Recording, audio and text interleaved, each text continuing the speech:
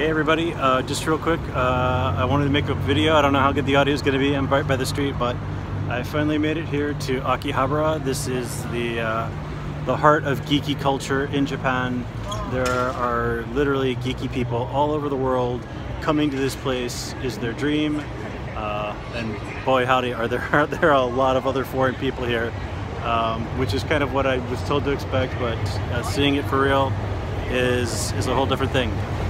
But anyway, I am really excited to be here. Like I said, this coming to this place is a dream for just like nerdy people all over the world, and I've only been here for a little while, but boy, man, this place does not disappoint.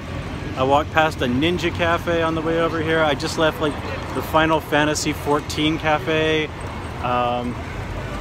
Like literally like 8 girls in like crazy cosplay outfits walked past me like a couple of minutes ago. It does not disappoint. That's really all I can say. And wow, my hair looks bad today. Anyway, catch you later guys. This time here in Tokyo is gonna be fantastic.